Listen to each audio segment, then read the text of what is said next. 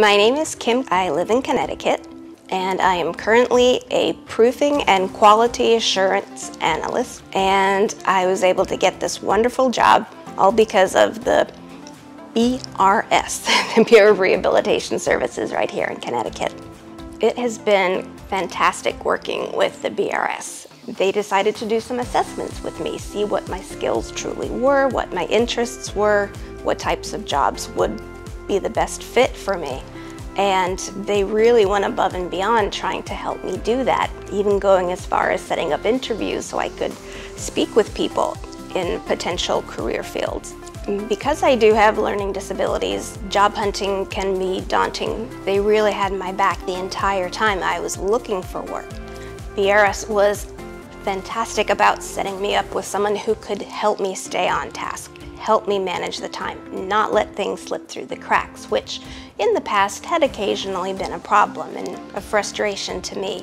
So having someone who could clearly see what it was I needed to do, the time allotted, and sort of set me on the path, then I was able to get the job done the way that I really wanted to.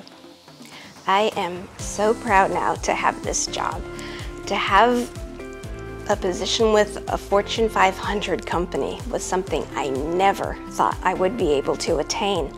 And I never would have had it not been for BRS connecting me with the internship program. I feel so useful and capable and appreciated. It's just a wonderful experience. Being able to wake up and knowing I'm going to be doing something with my time that is so worthwhile, it's just the biggest boost I could possibly have. I would absolutely 100% recommend BRS to anybody who asked me. The services that they provided, the support, the help, the communication, it was just the best experience I've ever had looking for a job. I understand why someone who has disabilities, or even just one, can doubt themselves, because it's so easy to be in that position because we are competing with people without disabilities just to get the job.